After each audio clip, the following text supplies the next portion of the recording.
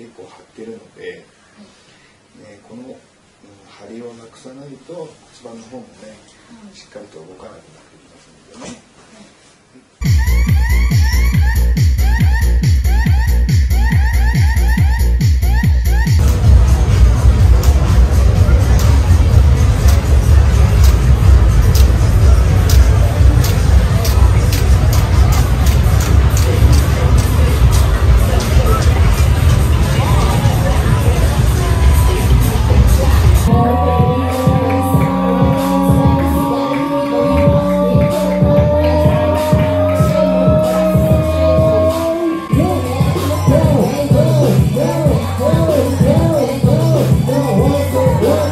Yep, this is it. We are officially in spring break starting today. We spoke to police, we spoke to fire rescue. They tell us they're expecting more of the crowds on Monday. A lot of those college students are wrapping up their exams and hopping in their cars. But while it's not too crowded here on Fort Lauderdale Beach today, we're expecting that all to change pretty soon.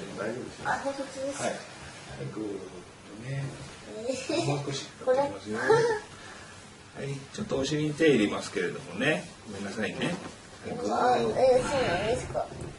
はい、グーね。はい、はい、わかりましたね。このまま今度前に行きますよ。手をね、前についていいですからね。お顔をくるってあげて、もうちょっと後ろからやりましょうか。はい、ですよ。はい、前に手を置いて、少しずつね、ゆっくりゆっくり前に進んでいってください。はい、柔らかいですね。で、ちょっと骨盤の方にいじりますね。はい。くすぐったいですか。ちょっと。力加減とか変えた方がよかったらおっしゃってくださいね。はい。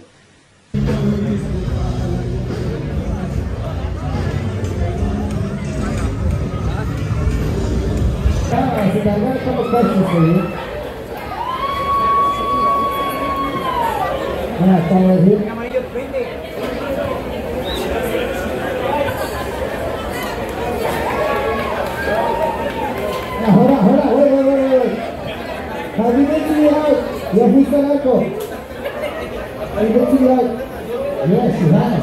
Have you been to another speech? Not yet, that's a good answer. Have you rode a jet ski? Not yet. Have you rode a water taxi? Have you rode an Mexican? Have you rode an Mexican? Right. Yes, yes to the Mexican!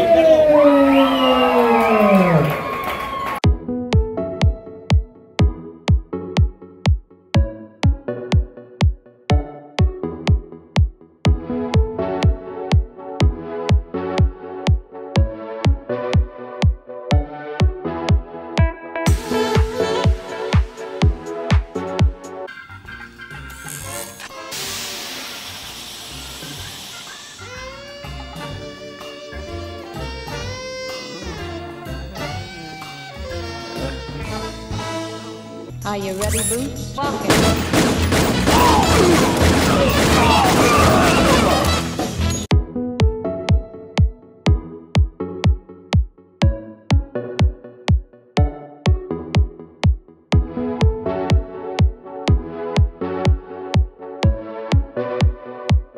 There's always one lucky Mexican, only one. Are you ready?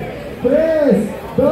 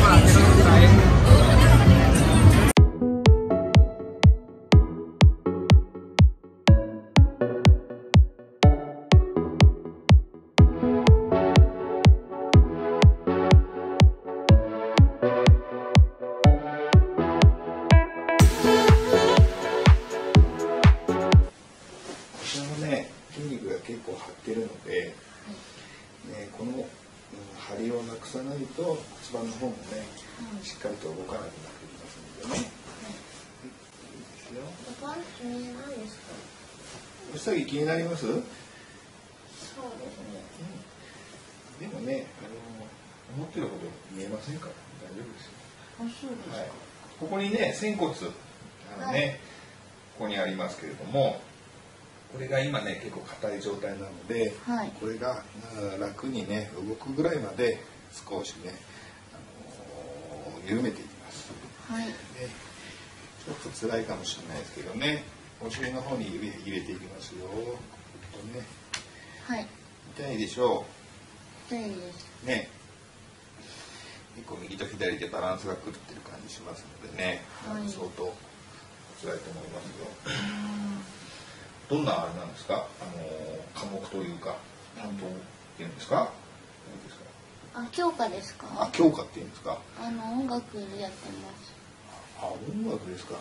はい。あ、音楽っぽいですね。そうですか？やっぱそういう音楽の学校とかそういうの出られて、あれですか？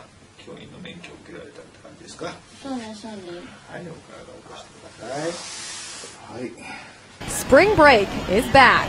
The old familiar rules are also back, along with some newer ones, like specific areas for rideshare drivers to drop people off, and areas where stopping for pickups is prohibited. Police recommending spring breakers download the Circuit app. With ABC Action News reporter Ashley, you're live at Clearwater Beach. And Ashley, what are the officers saying about spring break so far? James, they're actually saying that so far this year, it's been pretty mellow compared to years past, and that could have something to do with the cooler temperatures we're experiencing. But we still went on several calls overnight. Check this out. Clearwater Police. Here you can see Clearwater Police responding to a call in a hotel room. That room looks pretty trashed, and they actually arrest a young girl inside there. Clearwater police officers say most of the calls they get are disturbance calls. A lot of those are alcohol related. They also got called out on traffic disputes and crashes. Now, there are specific officers dedicated to looking for drunk drivers, and they pull extra manpower from other units to patrol this week.